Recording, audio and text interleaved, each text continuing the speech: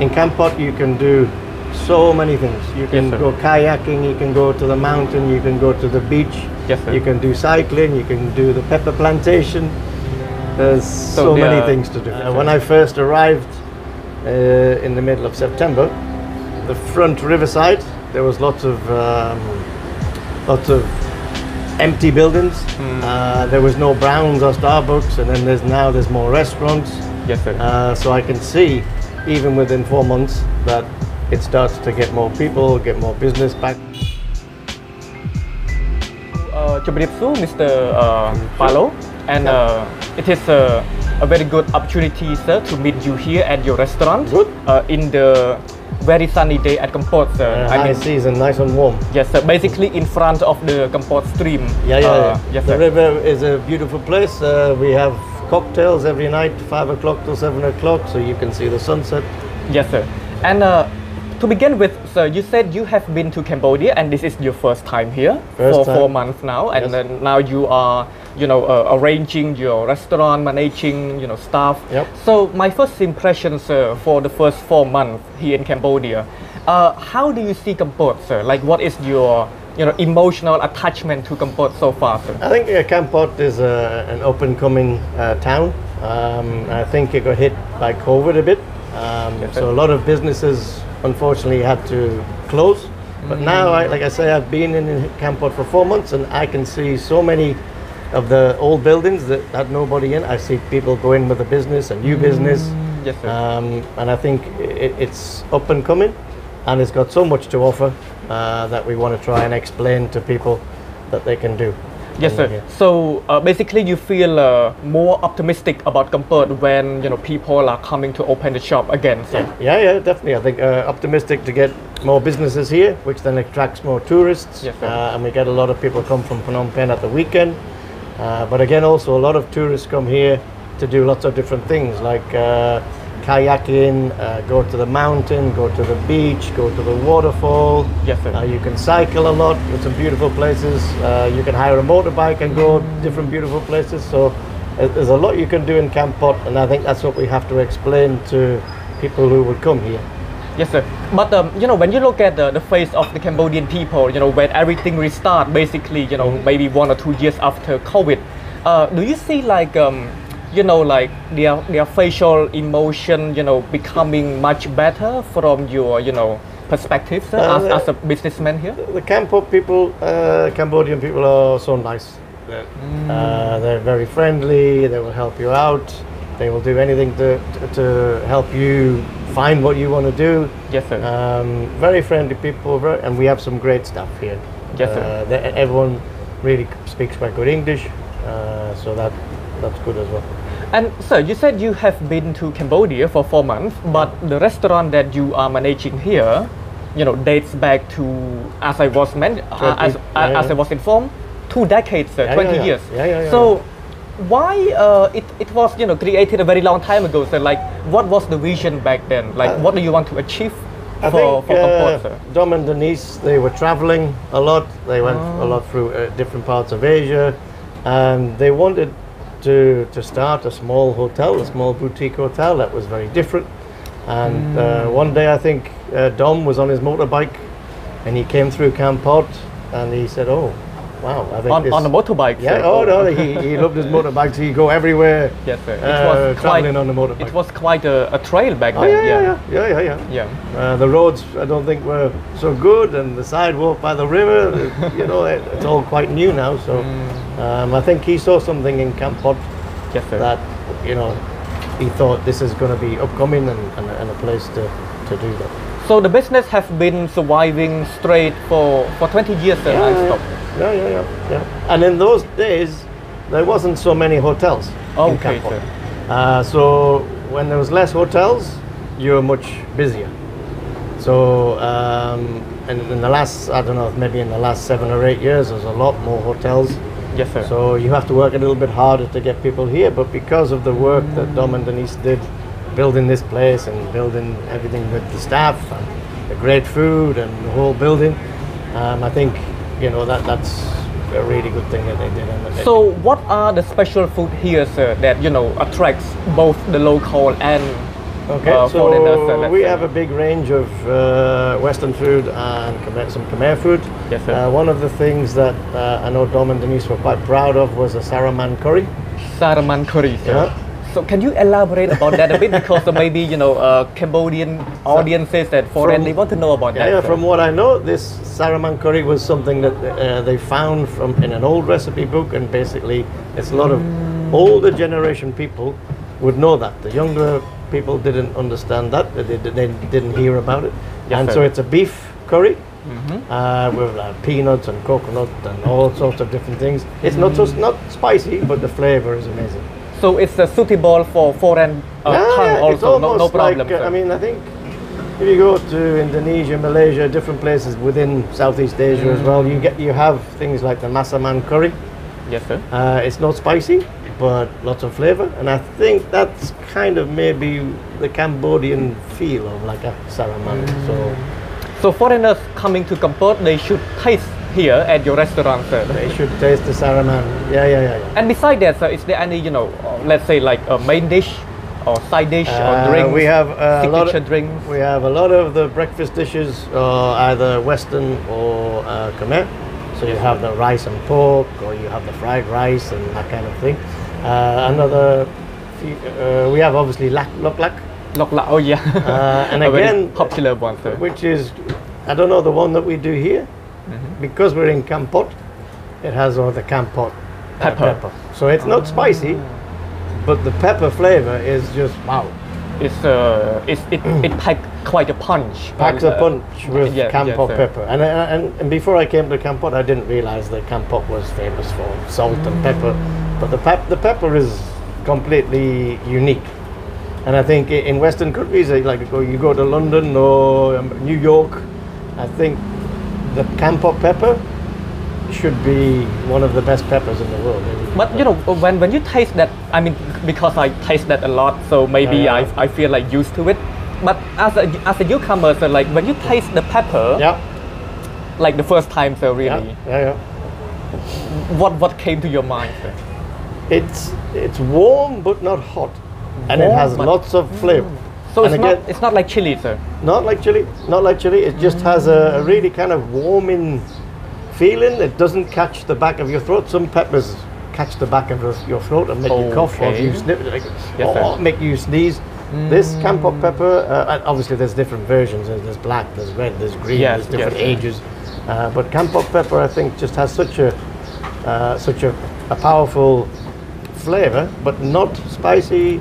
Just the aroma, the feel. It's something quite different. You have to try it. So quite balancing, sir, to say the least. And a lot of people, you know, Westerners love pepper, but this, what they're eating back in the Western, this is not anything like Kampot pepper. Yes, sir. But as you mentioned earlier, you also offer food. Yeah. And also you said it is a boutique. Yeah. So you also have accommodation here. Yeah, we have 9 rooms at the back, and again they're all done in the same kind of feel. All the dark hardwood, and the Rikitikitavi colors are like red, white, and brown. So all of the room has these kind of elements and details to it. So they kind of feel a bit like this. I can show you one later. You can. Hopefully, we're not full. Yes, sir. I was a bit challenging pronouncing the name, sir. So it's Rikitikitavi. Perfect. Can you explain the name a bit, sir? Because it's quite a tongue twister for us. The Rikitikitavi is a story by Rudyard Kipling. Yes, sir. And it comes from the kind of same stories as the Jungle Book. So you have to look into that and read about it, and it's quite a nice story, but it just has a fantastic ring to the name when you say it. But you don't. I mean, do you know why the owner chose that name for the restaurant? I'm not sure why they chose that. I think it's just because it's completely different. It has a nice onomatopoeic sound. So onomatopoeia means that it sounds Rikitikitavi. It sounds like what it's saying. Yes, sir. And I think maybe they were a big fan of Rudyard Kipling or the Jungle Book, or so just something special and very different that I don't think anybody probably in the world has done before. Yes, sir. Another question, sir, because I myself, as a Cambodian, I was wondering that sometime also. When Westerners come to visit, Southeast Asia or Asia or Cambodia in particular, sir, when they come to see country like this, do they prefer, the old style? Like, if we, for example, Phnom Penh, it's all about high rises, it's all about modernity. But, Western countries, I think they had that, 2, 3, 4 decades ago. I think, when they come, what do they want to see, sir? Like this or like Phnom Penh, sir? I think if you come to Kampot, you want something a bit more rustic, a bit more atmosphere. I don't think you want something new and glass and marble and shiny. If you want that, I think you would go to Singapore, you would go to Tokyo. Yes, sir. I think if you come to Cambodia, especially Kampot, I think you want something a bit more rustic and kind of more as if it was kind of old style. Old style, yeah, because the rooms at the back here, they were originally a rice barn, and they've been all sorts of different things as well in the meantime. Oh, so it was a rice farm? Rice barn. Oh, rice barn. Okay, yeah, so they store all the rice there, and it's been several different things as well as that. Yes, sir. Yeah, but why, sir? Like because like the rustic nature of the architecture, it's like a new taste for the eye. That is why they want to change a bit. Well, it's like you said. I think if the Western guests, I think, like if you're in London, you're in New York, you're in Tokyo, you see all of these big buildings and the glass and shiny and new. I think if you come to Kampot, you want something that just fits the place a lot more. This is much more homely. It feels like you're in a different country. Yes, sir. I don't think if you're a guest, you want to come and feel like you're back in the place you came from. I think you've got nature, you've got all the trees, all the grass, all the plants, and then you've got the river.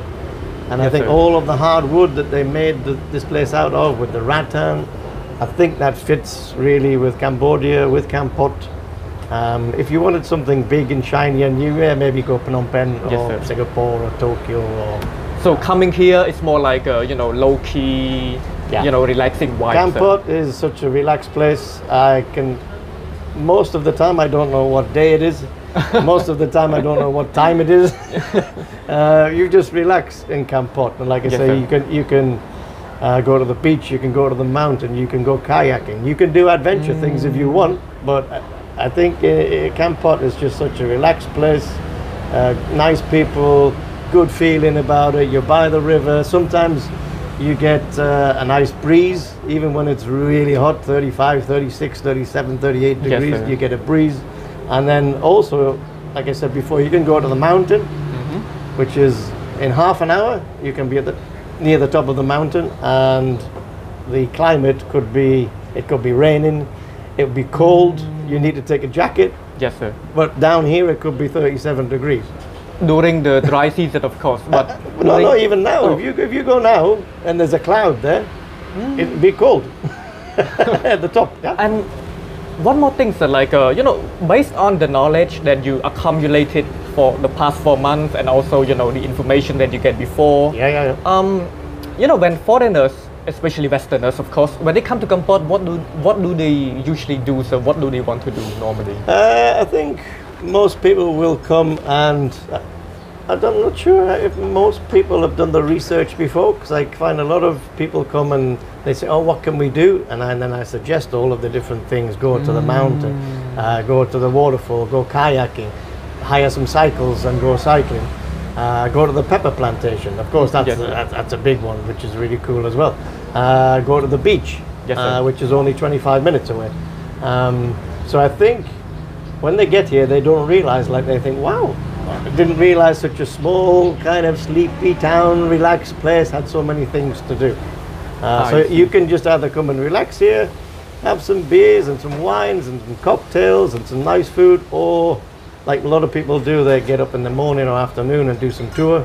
And then after that, they come here and they have cocktails between 5 and 7 and watch the sunset. So normally, after they take the tour, they will, they do feel satisfied about. Oh yeah. I've not met anyone yet that isn't satisfied.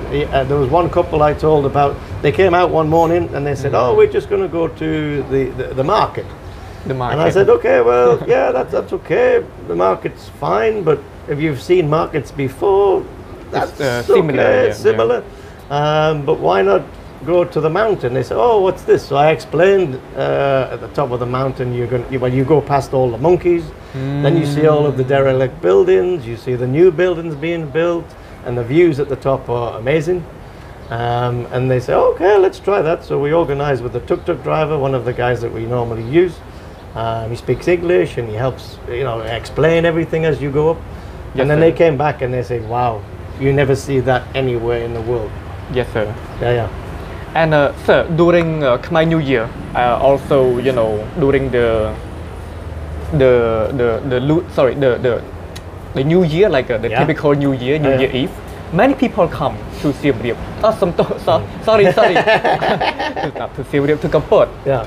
So during that specific celebration, major celebration, do you have any specialty in your restaurant that you can create only for that celebration to attract? We haven't done that yet. We stick with the normal menu because it's very varied. Lots of Western food, lots of Khmer food. What I found, Phnom Penh, there's a lot of Khmer people come, and it's a great atmosphere because we have a lot of people in the restaurant and the bar, but also you have a lot of families having picnics and on the waterfront, and so it's really kind of, and lots of people everywhere. And then my first experience of the New Year's Eve was amazing. I think it's, I lived in a lot of places, Hong Kong, Tokyo, Singapore, London. I've never had such a good New Year's Eve as here. It was so full, everyone's in good spirits, everyone's singing, dancing, there's music, everyone having picnics. And then also you have really wild fireworks. Oh, so yes. Everybody has standing there with fireworks, boom, boom, boom. So you feel excited about the moment also? Yeah, it's one of the best New Year's I've ever had. I think it was a great experience. I recommend that to anyone. And I think there's a few videos online that people made, in that kind of time of the New Year, and it is really, really a strong celebration and a really good fun. Yes, sir. Maybe the last question to you, sir. So far, of course, do you have any comment, let's say, what should Kampot improve for the tourism sector, What should Kampot improve? Maybe can improve by advertising Kampot more as a destination to come to. Because sometimes people will go to Sihanoukville and then come through Kampot, or they go to Kep and come through Kampot. Or I think we need to explain to them that Kampot has a lot to offer as a tourist. It's not just a place to stop off and have a 1 or 2 night. It's a destination for tourists to come to and stay for 3, 4, 5 nights because there's so much you can do. So you recommend them to stay more than 2 or 3 nights, sir? Because I think for Kampot maybe 4 or 5 days would be perfect. Because you can do the pepper plantation, you can do the mountain, you can go to Kep and eat the Kep crab. You can go cycling one day, you can just relax one day. I would say 4 or 5 days in Kampot is the perfect kind of time. So you would like to see Kampot being advertised much more than what it is currently as a destination to go to, rather than a destination to go to as you go somewhere else. Because we get a lot of people come here and they stay here for 1 or 2 nights because they go into Hat Tien border. Hat Tien, Vietnam, yes. Because they want to go to Vietnam. And then they come here and they go, "Oh wow, I didn't realize this was such a good place." So I think just to advertise and promote Kampot more as a destination to go to rather than go through. More like a primary destination. Yeah. Okay, sir. So thank you, sir, for the interview, sir. No, thank you. I wish you a success business plan here in Kampot. Thank you so much. more tourists will come to Kampot. I hope so. I'll try. Thank you, sir. Thank you.